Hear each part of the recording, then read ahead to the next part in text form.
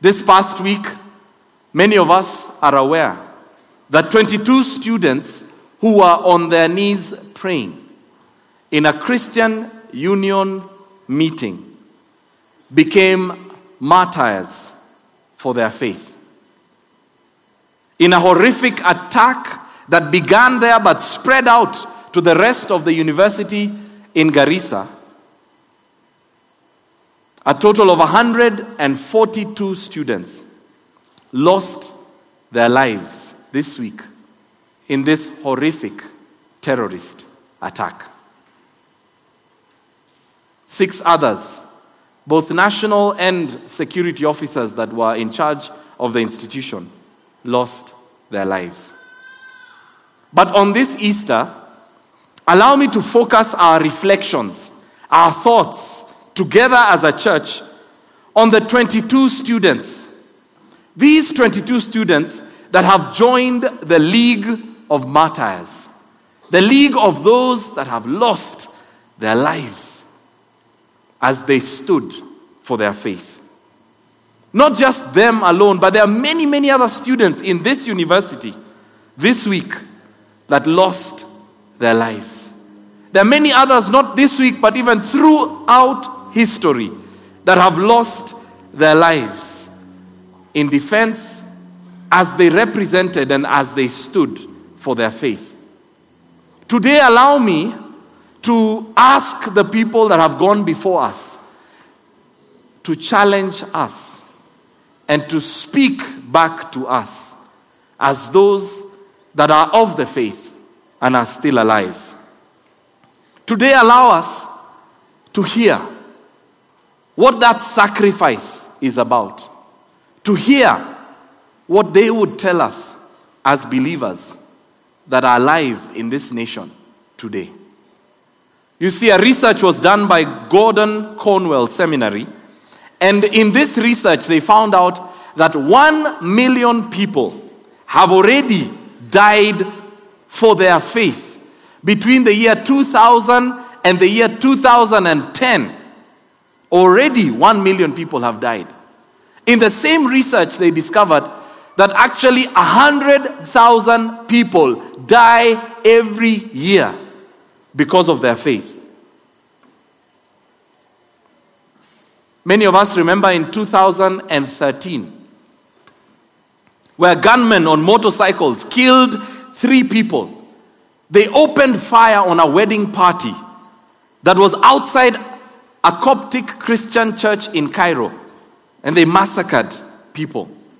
In the same year, twin suicide bombings happened and 75 people were killed outside a church in Pakistan. And many of us remember because it's very vivid in our minds. Just 2 months ago, barely 2 months ago, 21 Christians were beheaded in Libya. Many of us saw the chilling images of victims walking to their death on the shores of Tripoli as these images shocked the world. The Greek word for witness is the word martyrus. And martyrus is where we get the English word for martyr. Martyr. Those who have died for their witness, for their faith, for them standing for their faith. Today I want us to reflect on those that have died as they have stood for their faith. I want us to reflect on the death that happened this week and its implications to us as believers. Its implications to us as those of the Christian faith. Because many have died because of their faith.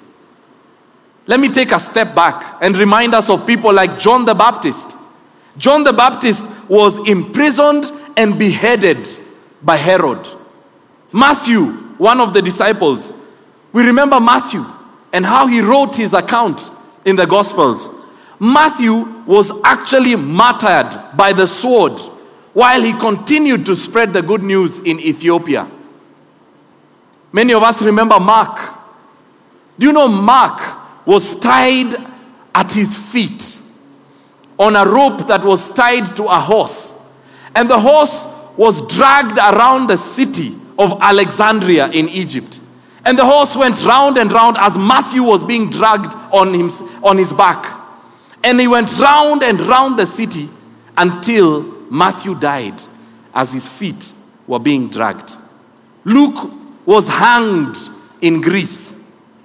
Many of us remember John the Revelator, the one that wrote Revelation, the first and second and the third of John in the scriptures.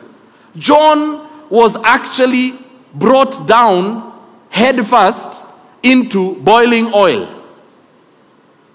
But somehow he did not die. Later on, John was poisoned, but he did not die. Later on, John gets imprisoned and exiled in the island of Patmos. And that's where he was left to die. Peter, we remember the apostle Peter. Peter was imprisoned. He was imprisoned in darkness for an extended period of time. Even while in jail, the historic account says Peter continued to share his faith with those of the fellow prisoners that were there with him. After his imprisonment, Peter was condemned to die by crucifixion. And Peter, because he was so close to Jesus and honored and respected Jesus, said, I'm not worthy to die like Jesus. So he asked them to put the cross upside down. And Peter was crucified upside down for his faith. Many of us know James. James was thrown 100 feet from the pinnacle of the temple. He was thrown down to his death. They only later found out that after he fell 100 feet down, he had not died. So what they did, they beat him up until he died in defense of his faith. Simeon, many of us remember Simon the Zealot. His was a scary death. His was a difficult death. Simon was put on a plank, and two large, huge men went and brought a saw that had two sides. One of them held one side, the other one held the other. And they placed this saw in the middle of his body. And these strong men asked him if he could denounce or renounce his faith. He said, no, I'm not going to renounce my faith. So they went ahead and they sawed his body into half in defense of his faith. That's how James died. So that's how Simeon the Zealot died. James, the son of Zebedee, was beheaded in Jerusalem. Some of us remember Bartholomew. Bartholomew's was a scary death. Bartholomew was literally skinned alive. Pieces of his flesh were removed with an instrument, one piece at a time. While they taunted him and asked him to renounce his faith, one piece at a time, his flesh was removed. After he was skinned alive, he had not died. So Bartholomew was beheaded. Andrew was crucified on a cross that was X-shaped. One hand on this side, another on this side, one leg on this side, another on this. Thomas was stabbed. After he was stabbed, his was a scary one. Thomas was tied, and a horseman was given what we call the king's lance. And he held the lance, and they instructed him to renounce his faith. He said no. So what they decided to do is put a man on horseman with a lance, and the lance was driven through his body. That's how he was stabbed. Jude, the brother of Jesus, was killed with numerous arrows. Matthias was stoned and later on beheaded. Philip was tied to a cross and stoned to death. The same happened to Thaddeus. The same happened to Barnabas. Paul, many of us know the story of Paul and how he was tortured by Emperor Nero. And at the end, after this long and extended torture, Paul was beheaded. There are many that have died for their faith.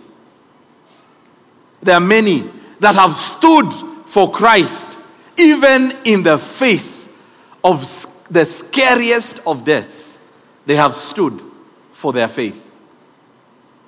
And as a nation, I just want to challenge us as a nation.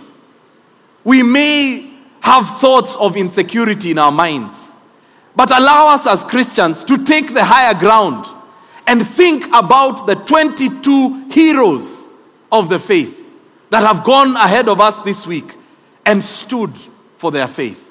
They were found on their knees. They were found worshiping God. They were found totally committed to Christ. We have heroes in our country that we have not celebrated as Christians.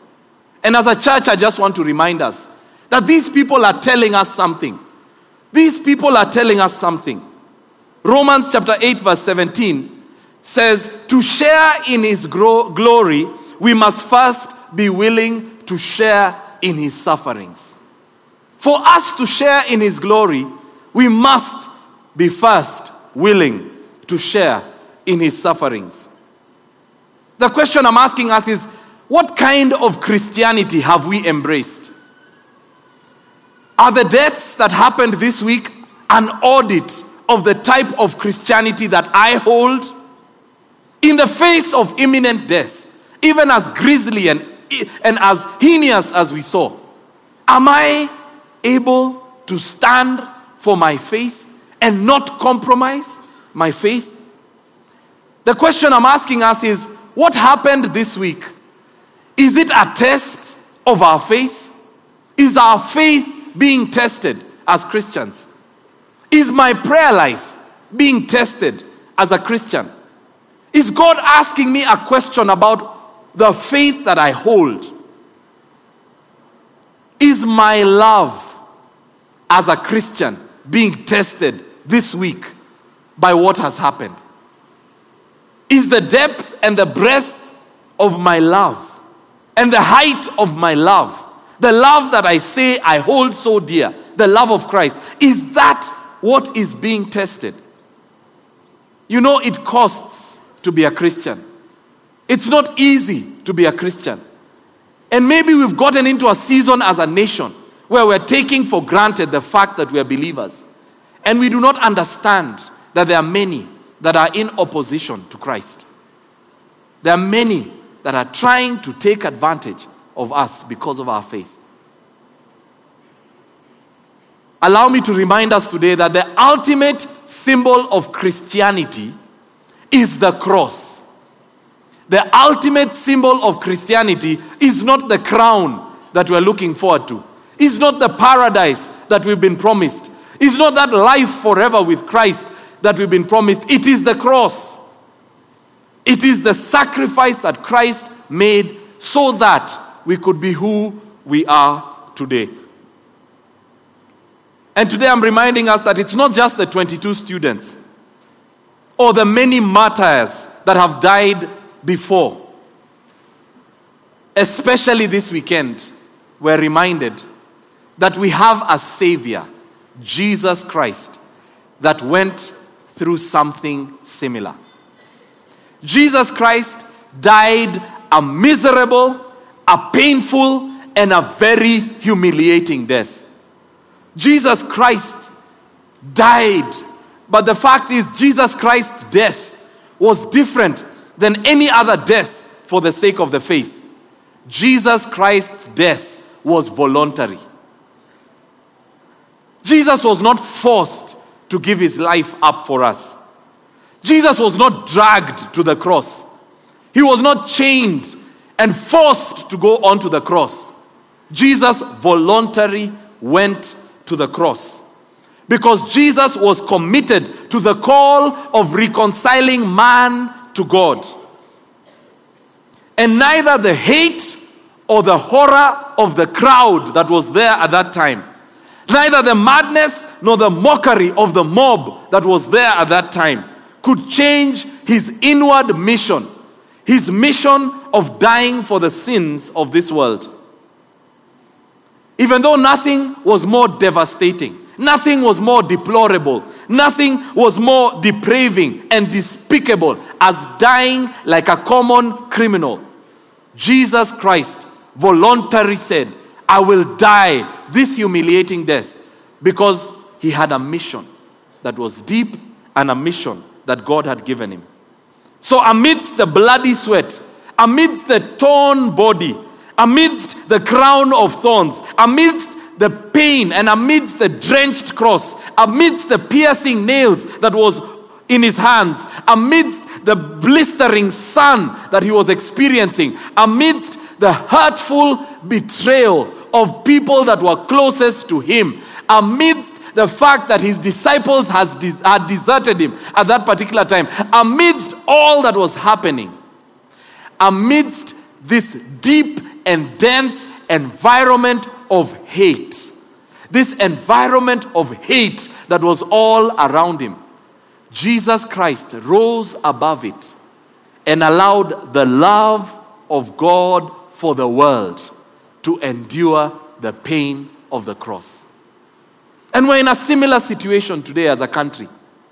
Amidst all the hate that is being passed on, amidst all the fear that is being passed on, amidst all the confusion and the tension that is being passed on, the Lord is reminding us that there is a love that God has that can conquer all. There is a love that God has given us as Christians that can conquer all. If we can focus on what Christ did on the cross and is asking us to do amidst such persecution, amidst such difficulty, amidst such hatred, amidst such fear. Jesus' death was full of irony. Amidst hate, it is a great love that took him. What irony? Allow me to highlight some other ironies that were around this cross that we are celebrating this weekend. Amidst a people that were taunting Jesus Christ and calling him, "Are you really the king of the Jews?" In fact, they call him, "Yes, you king." And as they mocked him and they taunted him, they did not realize that their mockery was actually true. He was not just king, but he was the King of Kings. They even mocked him and prepared a crown of thorns and said, "This is the king." They even gave him a garment and said, "King." And they taunted him as the king, but they did not know that he was really the King of Kings and the Lord of Lords. What irony. When Jesus seemed utterly powerless on the cross, there is no more vulnerable position you can ever be put in, where you're helpless and you're powerless. In a position that looked so powerless. What they did not know is the irony of that moment is that this man that looked so powerless is actually the most powerful of them all. And Jesus stood there. And they taunted him and told him, "If you are the Son of God, why don't you get down from that cross and save yourself? Not even anybody else. Save yourself. You powerless, hopeless man on the cross." And Jesus in his mind thought and said, "If only you knew that I have the power to call upon the Heavenly Father, and He will send 12 legions of angels to deliver me from this cross. I have the power. But for now, I have voluntarily decided that not my will to be done, but let the will of the Father be done." Another irony around the cross.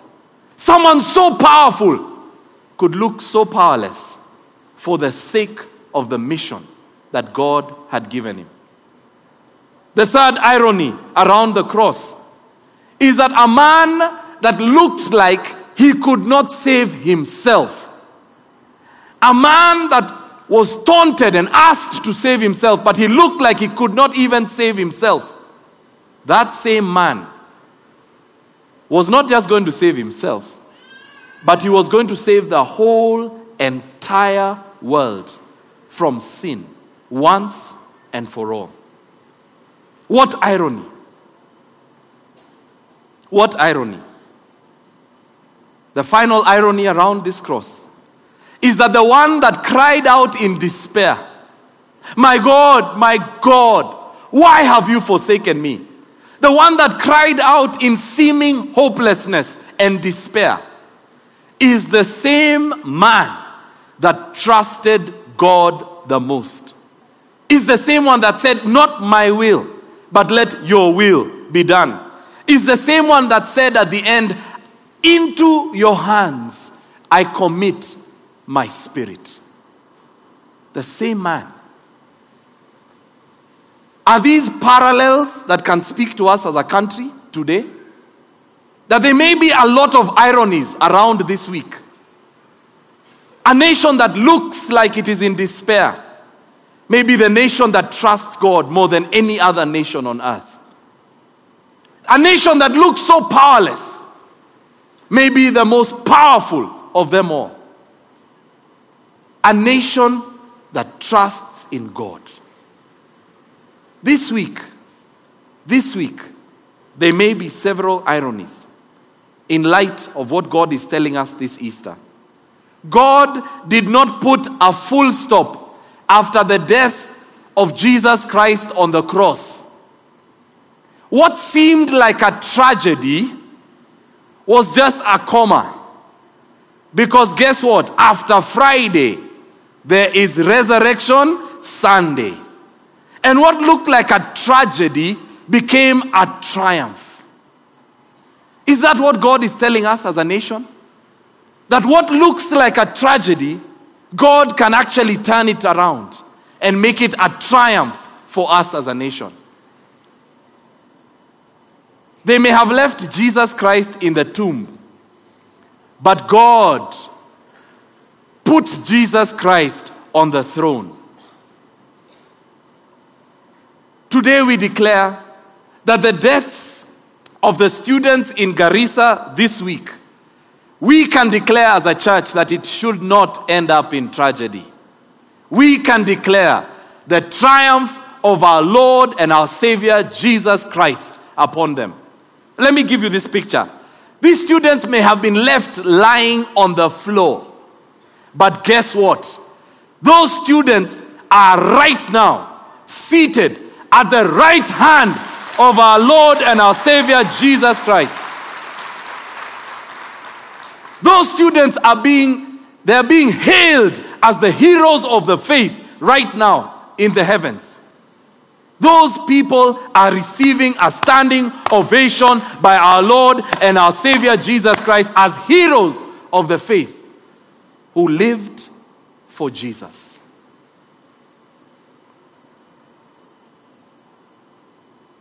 Today we declare that as a church, the irony is these deaths that have happened in this nation, we can as a church refuse to relegate ourselves into hate as a result of what happened this week.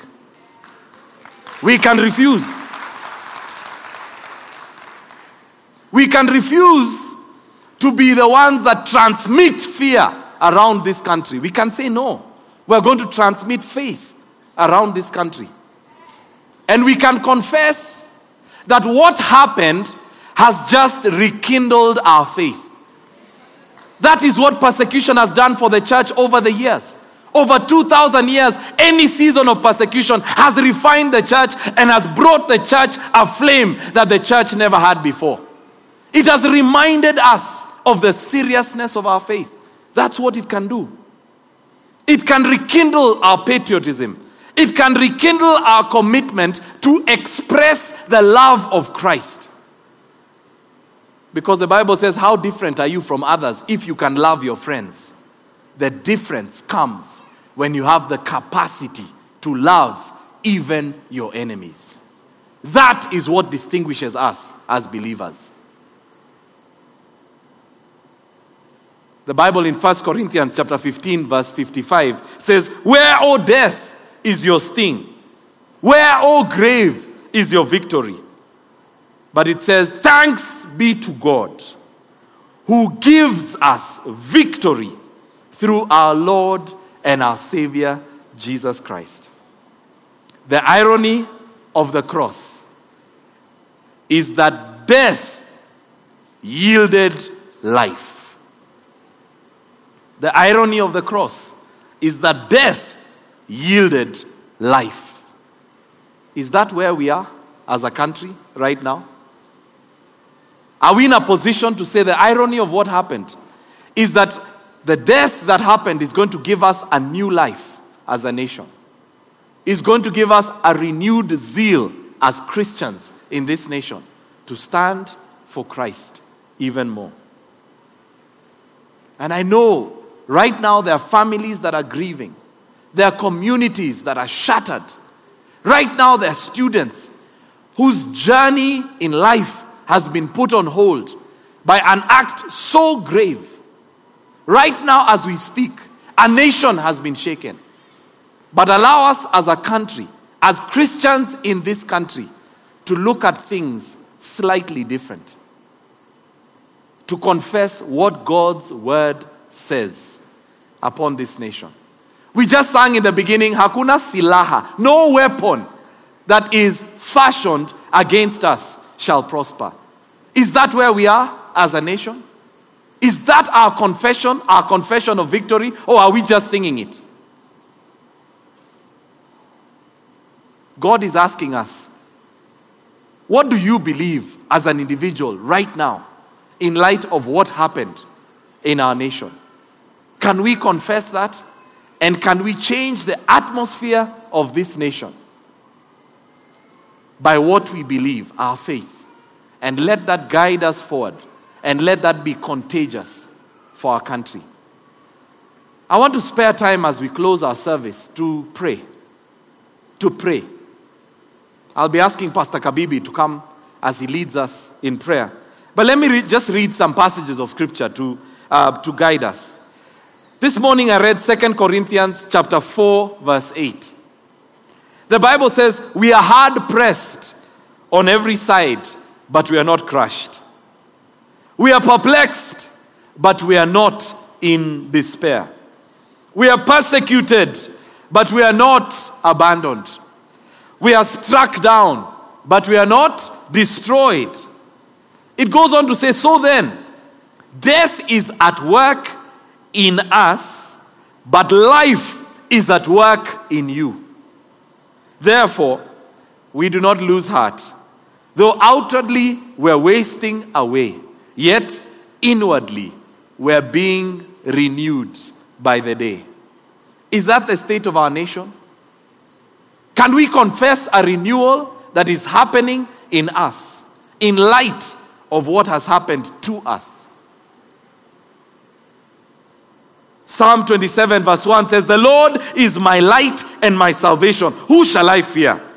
The Lord is the stronghold of my life. So who shall I be afraid of? When the wicked advance against me to devour me, it is my enemies and my foes who will stumble. Though an army besiege me, my heart will not fear. Though war break out against me, even then I will be confident. One thing I ask of the Lord, and this is what I seek, that I may dwell in the house of the Lord all the days of my life, gaze upon his beauty and seek him in his temple. For in the day of trouble, he will keep me safe in his dwelling, and he will hide me in the shelter of his sacred tent.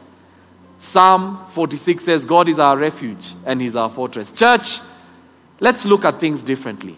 Let's speak differently. Let's act differently. Because we have a Savior who died for all of us and has purchased victory regardless of what we go through. Shall we stand together even as we pray? Amen. Amen. In agreement with those words, the Bible says in the book of Psalms chapter 116 verses 15, even as we think about those students who suffered a cruel death in the hands of those Al-Shabaab terrorists, the Bible says in Psalms 116 verse 15 that precious in the sight of the Lord is the death of his saints. Today is Resurrection Sunday. And you can look back 2,000 years. And the disciples, after the Lord Jesus Christ was crucified, Maybe they were somewhere huddled in their rooms, totally having lost hope. But they did not know that resurrection was going to come. Today is Resurrection Sunday. As Christians, we believe in the resurrection. And even as we pray today, we are telling the Lord God that we believe in Him because He is the resurrection. That He rose on the third day. That even today as a nation, when we are discouraged, when we are feeling hit by the enemy, we want to remind ourselves that we believe that the Lord is the Lord of the what? Of the what, church? Of the resurrection. And we want to go to Him in prayer. And we want to pray for this nation. And I want to encourage us as church, let us go to the Lord in prayer. Our hearts may be down. We may be feeling discouraged. We may be feeling a lot of pain as we think of those students and the pain they had to suffer, the fear and the anguish. We may be coming today because we are angry with what was going on. We may be blaming others and we are angry that possibly help did not come to those students fast enough. Let us turn this to the Lord in prayer. Let us as a church, the 2,000 of us gathered here, let us raise our voices to the throne, to the Lord God Almighty. Let us begin by recognizing who He is. Isaiah saw Him in the temple in Isaiah chapter 6, and he saw the Lord high and lifted up. And though he said, "Woe, who am I that I can see the Lord?" Because as he saw the Lord, he could see there were angelic beings around him. And they were saying, "Holy, holy, holy is the Lord God Almighty. And the whole earth is full of His glory." Today I want to say that God's glory is on this country of Kenya. Amen. Do you believe that? Amen. God's glory is on this nation. That we may feel defeated, we may feel down, but God's glory is on this country. Let us pray together. Let's call on the Lord, church. Let us pray. Heavenly Father, we want to come before you and we want to turn to you, reminded by the words of Scripture in the book of Psalms chapter 70. As David spoke with you and he said, "Hasten, O God, to save us. O Lord, come quickly to help us. May those who seek our life be put to shame and confusion. May all who desire our ruin be turned back in disgrace. May those who say to us, 'Aha, aha,' turn back because of your shame. But may all who seek you, Lord, because we seek you, rejoice and be glad in you. May those who love your salvation always say, 'Let God be exalted.'" And Lord, we want to say you are exalted today. You are exalted on high because you're a God who sees everything, that nothing passes you, no detail passes your understanding, because you're a God who sits on the throne. Lord, we pray that as a church, that you will help us to see and grasp the big picture. That despite our pain, our fear, our anger, our frustration, Lord, we pray that may you help us to see things from your perspective. Lord, we are seeing persecution in our time, and we are praying that, Lord, may we as your children stand up courageous, knowing that our lives are in your hands, knowing that if you're confronted with the choice of denying you, may we stand with you even if it means death. Lord, we want to pray like the disciples did in Acts chapter 4, that when the church was persecuted, they gathered together and they prayed. Yes. And they prayed for boldness. Today, Lord, we are praying as a church. And we're not just praying for Nairobi Chapel, but we are praying for the church in Kenya. Yes. That the church shall be bold to speak about the salvation of Jesus.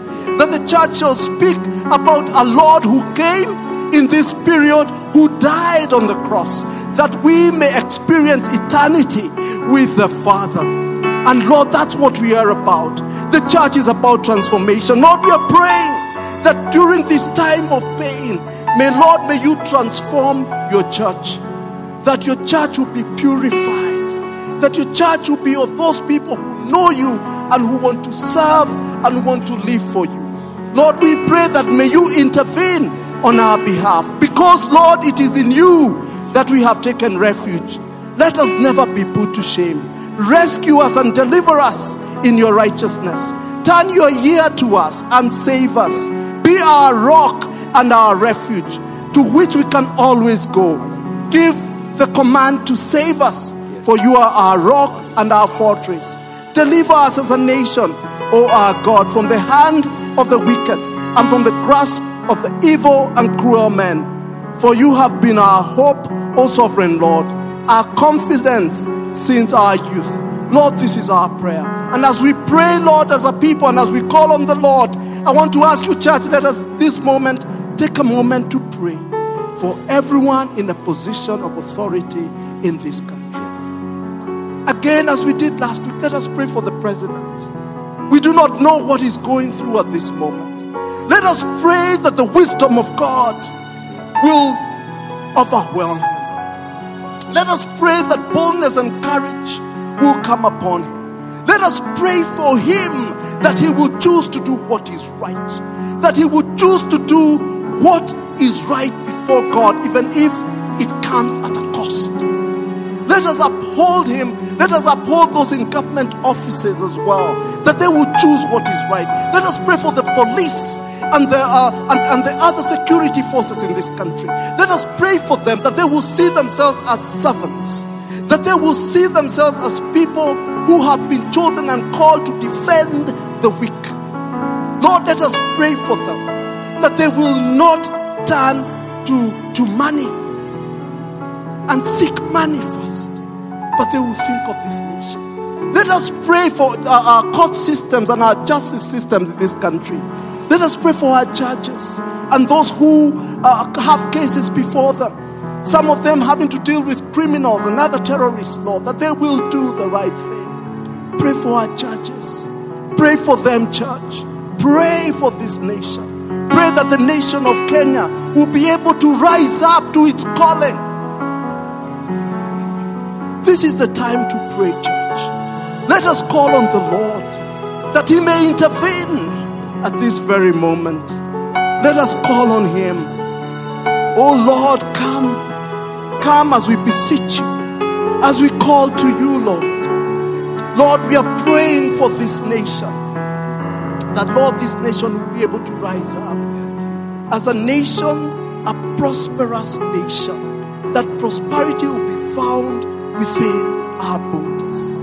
Lord, we want to pray against a blame game of blaming one another, especially at this time. But Lord, we shall take the high road of praying for our country, for our leaders at every level. Let us uphold this country before the Lord. And Lord, we want to thank you. We want to thank you, Lord, because as your people pray, that, Lord, you hear us from heaven. Lord, our prayer is this, that may your will be done concerning our nation. And Lord, for the church, we are praying that may the church rise up to its true calling, to be an agent of salvation, as you've called us to be, that will be spread the good news and spread the gospel, not only in this nation, but in this continent and in this region and beyond, to the farthest part of the earth. Lord, help us to be faithful to what you've called us to be until you come again, because your coming is soon. For it's in Jesus' name we pray. And the church said, Amen.